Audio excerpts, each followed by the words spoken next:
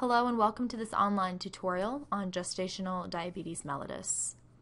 Today I'll be guiding you through this educational session, helping you master topics ranging from dietary strategies to physical activity recommendations for gestational diabetics. When you stop this recording, please take a moment to leave a comment on what you thought of this presentation and also what you've learned. So let's go ahead and get started. What is gestational diabetes mellitus? Gestational diabetes, or GDM, refers to a high blood glucose level, or really any glucose intolerance within the cells, of persons experiencing gestational diabetes during their pregnancy, but typically these people have not experienced diabetes in the past. And we've listed on the bottom 4 key strategies for a healthy pregnancy under GDM conditions.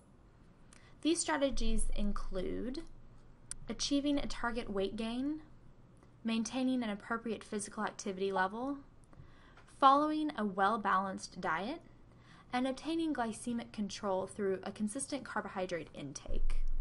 So let's talk about achieving healthy weight gain during pregnancy for women with gestational diabetes. It's important to note that we do not recommend weight loss for any expecting mother. At a minimum, women with gestational diabetes should be consuming about 1,700 to 1,800 kilocalories per day. We ask these women to weigh themselves regularly each week, and preferably at the same time each day, to get a more accurate assessment of their weight gain. And if you look at the 3 scenarios in the chart below, we list when weight is above target, weight is on target, and when weight is inadequate. And we give you 3 nutritionally appropriate responses or guidelines to follow. For example, when overweight and pregnant, women are encouraged to maintain their regular eating patterns, but to limit their portion sizes and to keep the number of snacks at 2 per day. We encourage these women to substitute their high-fat and high-calorie foods with foods such as fruits, vegetables, whole grains, low-fat dairy, and lean meats. Not only is diet critical to monitor, but also physical activity levels. Women with gestational diabetes mellitus should work on obtaining about 30 minutes of low to moderate activity at least 3 times per week.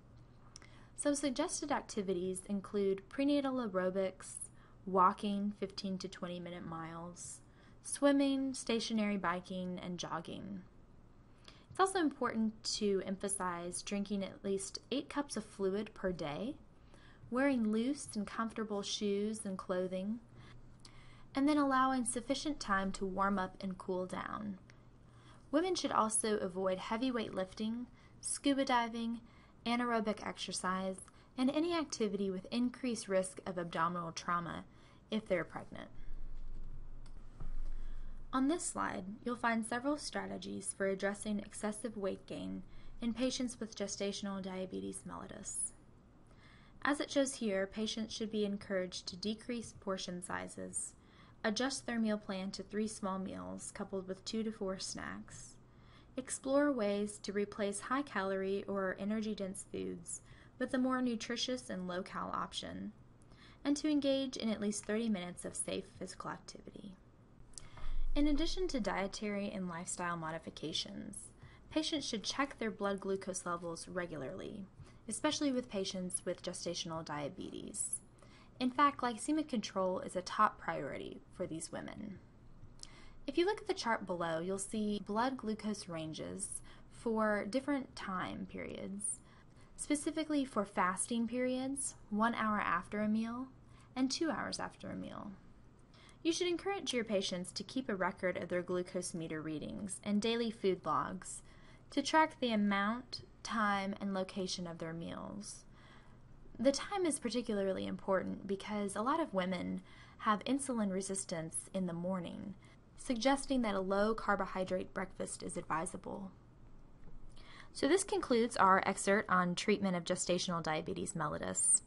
If you want some more information related to GDM, go to our website at www.nutritionandmedicine.org, and for free you can find some information on topics such as diagnostic guidelines, target weight gain, carbohydrate counting, incorporating insulin, and returning to metabolic homeostasis post-pregnancy. So thanks for listening, and check back for more tutorials in the near future.